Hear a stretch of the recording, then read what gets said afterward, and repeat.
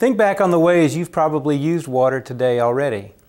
Apart from cooking or mopping the floors, think about how you used water to care for your personal body. I'd like to share with you how I used water already. I got a drink of water when I first got up this morning. I used water to cleanse my toothbrush, to brush my teeth, and to rinse out my mouth. I used lots of water to shower with and to wash my hair. Then I used water in the sink to shave my face and a little bit to smooth back my hair.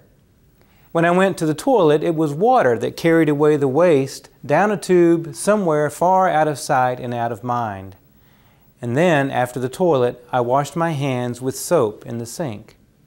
Water is necessary in each of these instances to either replenish my body with fluids, to wash away the wastes from my body, or to keep my body free from germs. These three categories of health, sanitation, and hygiene. Water is also used for cosmetic purposes when I shave or wet my hair to keep it in place. In fact, regarding health, men need to consume about 3.7 liters a day, or about a gallon of water, and women need to consume about 3/4 of a gallon. About 70 to 75% of our human body weight is water. The blood is 82% water, human brain is 85% water, and it is no wonder that some of the early symptoms of dehydration are fuzzy short-term memory, trouble with basic math, or difficulty in focusing on small print, because your eyes use a lot of fluids to do their work. What does water do in and for the body, we should ask? Well, it serves as lubricant. It forms the base for a saliva. It forms fluids that surrounds the joints. It regulates the body temperature, for example, through perspiration. It helps to alleviate constipation by moving food through the intestinal tract and eliminating waste products. So it's a very fine detox agent. And finally, it regulates metabolism. That is how our body gets energy from its food. So our thirst is a natural signal to our body that it needs water. And when people don't get enough clean water to drink, they will drink the only other water they can get, dirty water. Water is used to do two things regarding sanitation: to dilute the waste and to move it to a place where it can be treated. For many centuries, before there were very many people on the planet, human and animal bodily waste could be released into a river or stream. When the waste is sufficiently small, the water has enough volume to dilute the waste and render it harmless to people who might be living downstream. The world and the amount of water it contains has and will forever be the same. It will not increase. But as populations have increased, it has become much more difficult to find enough water to dilute waste sufficiently. This is especially true in the industrial or developed world, with people moving into larger and larger cities, as you heard during the last lecture about London, Chicago, and Milwaukee. Well, this brings us to the second usage of water in sanitation: to carry it away to a place for it to be treated or disposed of. A very old system still in use today is called the septic tank and system. The water carries the waste by gravity from the home to an enclosed tank.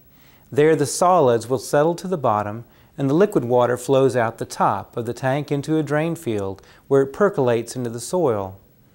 There, natural bacteria in the waste and in the soil have time to degrade the waste and make it more inert or safe. Septic systems can be very effective ways of using water to transport wastes, but only in places where population densities are small and there is plenty of land for the water to be spread out. A more modern system, and one that's used in large developed cities, is one in which water is used to carry the waste to a centrally located waste treatment plant, or called a wastewater treatment plant. And there, in the treatment plant, natural processes are mimicked using engineered systems, in effect doing the same thing that the bacteria would do in nature, in that soil that we spoke about, but in a more controlled and speedier fashion. Then, once treated, that water can be re-released into a river or a lake or a stream, where it will not have an adverse effect on either ecology of the water body or people living downstream of it. The third important category is hygiene. It refers to those practices that we do to maintain and preserve our health. Specifically, hygiene in the home and everyday life settings plays an important part in preventing the spread of infectious diseases. Now, many of these practices require water. Hand washing, as we've mentioned, hand washing in the sink, proper rinsing of food, care and cleaning of domestic animals, and other practices that are generally considered proper hygiene, including bathing regularly, washing scalp hair, keeping hair short, wearing clean clothing, and brushing one's teeth. Some practices are even gender specific, such as those used by a woman during her menstrual cycle. Hand washing is probably the most important single behavior that can be implemented in a developing country to reduce the risk of infectious diseases. Recall how every hospital has numerous hand washing stations throughout the patient care floors, and visitors are required to wash their hands before entering a patient's room. Let's take a look at what is often called the F diagram. The F diagram shows various pathways that pathogenic or disease-causing bacteria can take from feces to future victim, that is, you or me. The fecal material, if it is not deposited in an isolated place, such as a latrine or a toilet, can easily find its way into water, into fields where crops are grown, or fingers of children who are playing. Finally, flies often carry bacteria from the feces to your food, which is why we often cover our food. Some of these pathways lead directly to your mouth, as when you drink contaminated water or touch your dirty fingers to your mouth. Or they lead to your food, which of course leads to your mouth. Once in your mouth, you are at increased risk for the diseases that these pathogenic bacteria will carry. It has been estimated that almost 1/10 of the global disease burden, the total global disease burden, could be prevented by improving water supply, sanitation, hygiene, and management of water resources. That's all diseases.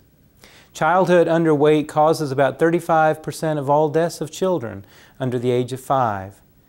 An estimated 50% of this underweight or malnutrition is associated with repeated diarrhea or intestinal nematode infections as a result of unsafe water. Such underweight in children is directly responsible for about 70,000 deaths per year. But we'll talk more about these diseases in the next lecture.